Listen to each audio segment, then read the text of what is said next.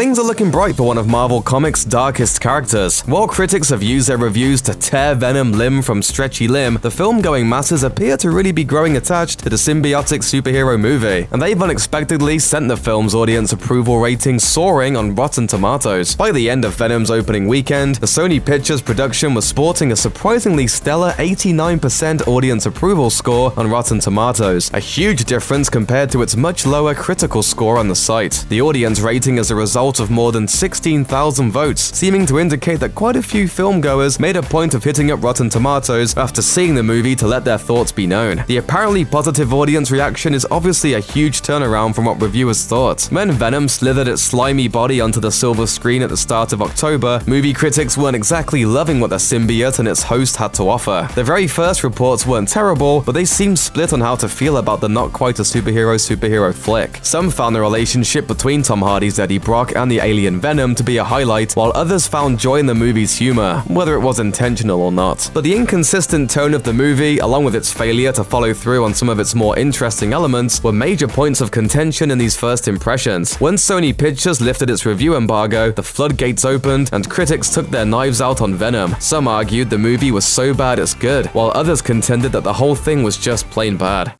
Like a bird in the wind.